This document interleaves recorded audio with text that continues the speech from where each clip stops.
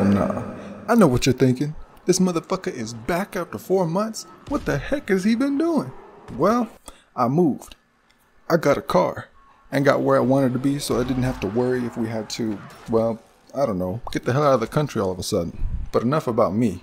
This weapon, this majestic sniper rifle, is packed with a long-range explosive ammo, and my first thought was to, and I'm not even kidding here, my first original thought to do with this weapon was to spin in circles and kill some zombies. To obtain it is to mod the game.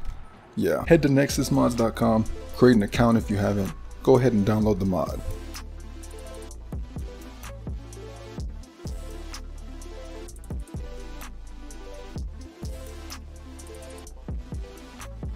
Head over to your game files and swap the data 3 pack. Remember to back up your original data 3 if you haven't already. And just like that, head into the game and BAM!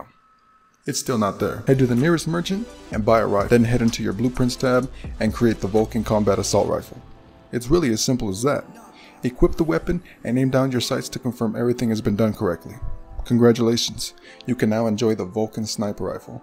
That's one shot to most zombies on any difficulty. This sniper is a beast, and I feel sorry for every zombie that you encounter. Now go to town and have some fun, man. All links are in the description if you have trouble finding your way to obtain it.